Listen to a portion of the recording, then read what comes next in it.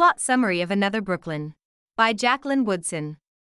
August reflects on her early childhood. She thinks about how she and her brother grew up in Brooklyn without a mother, though she felt for a long time that this didn't mean her mother was actually dead. In those days, August's father and brother focused on their devotion to the Nation of Islam, while August invested herself in her friendships with Sylvia, Angela, and Gigi. While August's brother had religion to cope with the absence of their mother, she had her friend group, which helped her navigate the transition from girlhood to womanhood. Now, though, she and her brother have just said goodbye to their father, who died of liver cancer. Sitting in a diner, they ask each other how they're doing.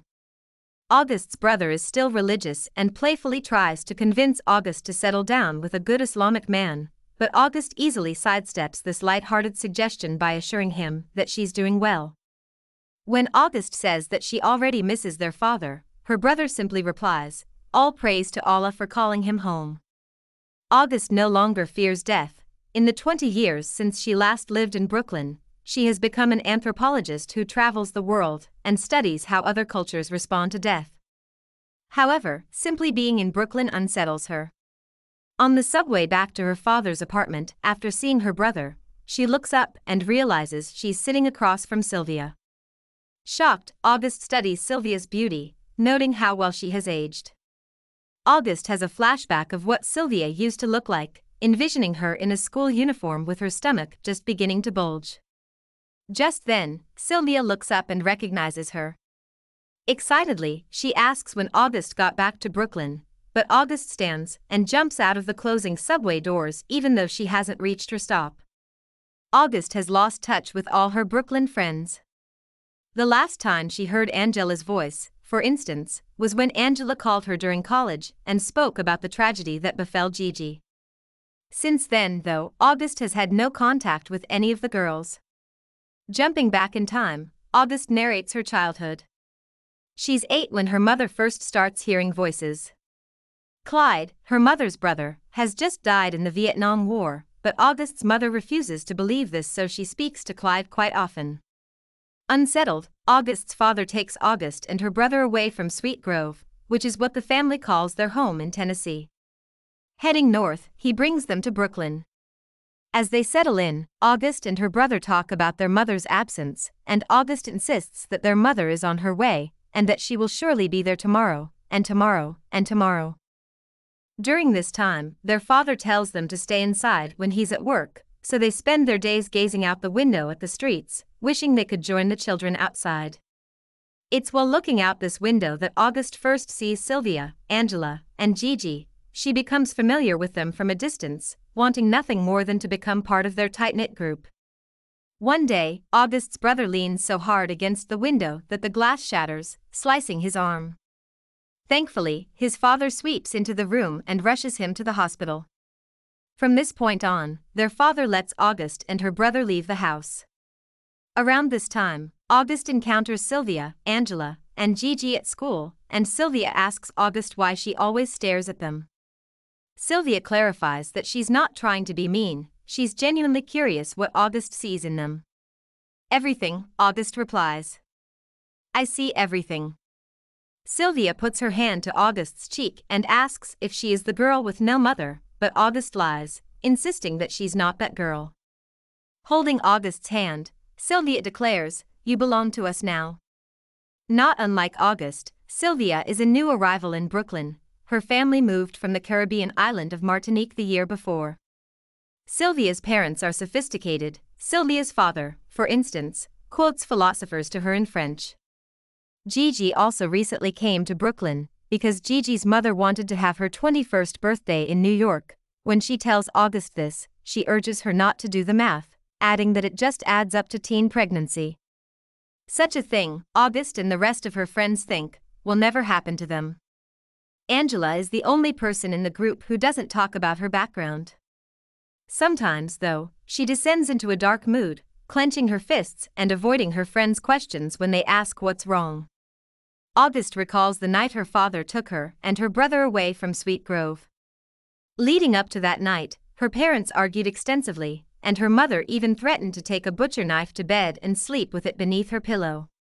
August's mother also accused her father of cheating, claiming that Clyde told her that August's father was with another woman.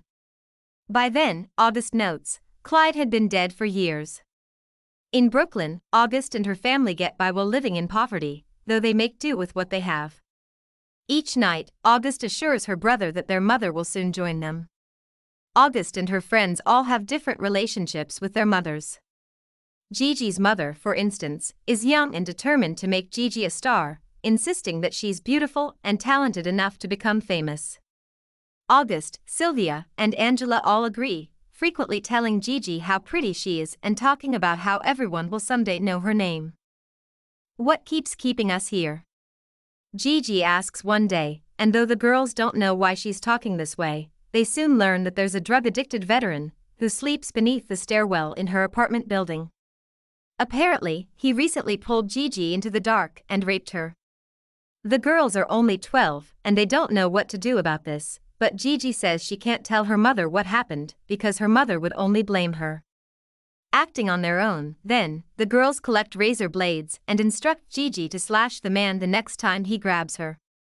However, the soldier is soon found dead beneath the stairs, having overdosed on heroin.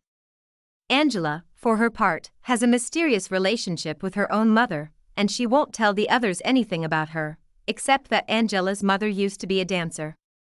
When the girls ask for more information, Angela closes up, so her friends simply remind her that they love her and tell her to keep dancing. Sylvia, on the other hand, has a completely different family dynamic. When the girls visit her house, they can tell that her parents are judging them. Sylvia's father asks about their home lives and if they understand the Negro problem, adding that it's up to them to rise above racism and discrimination. To that end, he insists that Sylvia become a lawyer, and she accepts this even though it's clear she really wants to become a singer. As the girls get older, men pay more attention to their bodies. They find that they have to be careful in certain situations, so they warn each other about which older men to avoid. When they're together, though, they feel powerful and capable of telling off boys they're uninterested in. Around this time, August asks her father what's inside a jar he keeps in the apartment, and he replies by saying that she already knows what's inside. When she admits that she knows there are ashes inside, but she doesn't know whose ashes, he says, "You know whose." Still, August tells herself that she doesn't know where her mother is and continues to wait for her return. Meanwhile, her brother takes a liking to math, enjoying the certainty it provides him. While talking about how much he likes math, he tells August that, like the certainty of square roots, it's clear that their mother isn't coming back. It's absolute, he says, but August doesn't listen. After entertaining a rotating cast of women at night, August's father meets Sister Loretta, who establishes a relationship with both August and her brother. She also cleans the house and teaches them to stop eating food that the white devils use to poison black people. Speaking this way, Sister Loretta convinces August's father and brother to join the Nation of Islam, though August herself remains unwilling to devote herself to religion. Still, she promises Sister Loretta that she won't engage in sexual activity before she's married, but this is a lie. By this point, she has a boyfriend named Jerome whom she kisses each night, letting him explore her body with his hands. Sylvia, Angela, and Gigi are the only people August can talk to about this, and she feels especially connected to Sylvia because Sylvia knows what it's like to defy her parents, since her family is so strict. One day, Sylvia's older sister hears her laughing loudly and smacks her across the face, telling her not to be a dusty, dirty black American.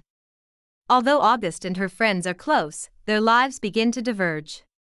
First, Gigi goes to a performing arts school, though she still spends time with the others.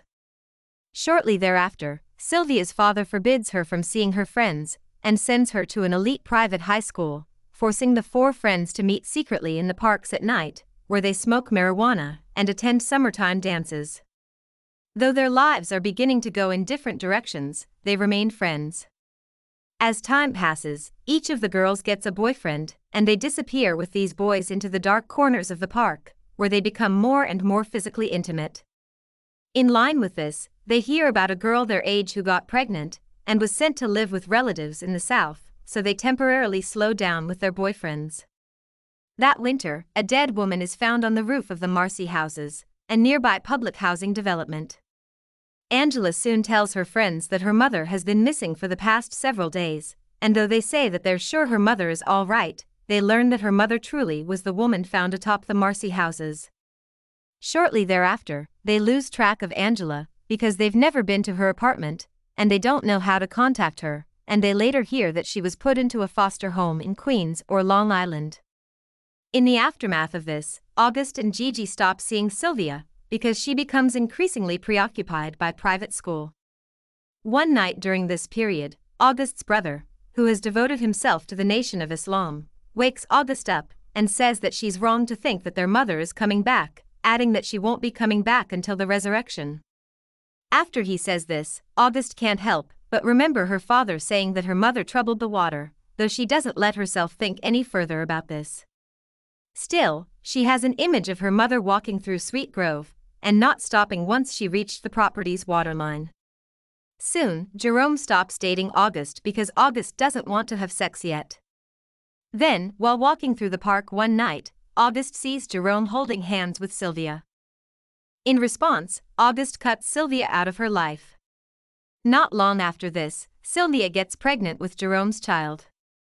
Gigi tries to keep the group together, but she can't convince August to forget about what happened. One night, though, Gigi invites August to come see her in a musical, saying that she's going to set aside seats for her and Sylvia. Gigi is even going to leave a seat open for Angela, hoping that perhaps she'll return. That evening, though, August can't bring herself to leave the house, instead sitting with her coat on and thinking about the urn containing her mother's ashes, knowing that her mother committed suicide by walking into the water at Sweet Grove. She later learns that Sylvia never showed up to Gigi's performance either, and that Gigi's voice cracked while singing, causing everyone in the audience to laugh. That night, Gigi went to the cast's after-party and jumped out a window, plunging to her death. August leaves Brooklyn behind to attend a prestigious university in Rhode Island. One of the only African-American students, she tells everyone to call her Augie. Throughout her college career, she sleeps with boys she knows her brother and father would think of as white devils. While watching TV one night with one of these lovers, August sees Angela on screen and learns that her old friend has made it as a dancer. Over the next 2 decades, August spends her life traveling the world and studying death, having multiple relationships and constantly thinking about her time in Brooklyn. When one lover asks August why she clenches her fists when she sleeps, she considers saying, "For a long time, my mother wasn't dead yet," but instead she says nothing at all.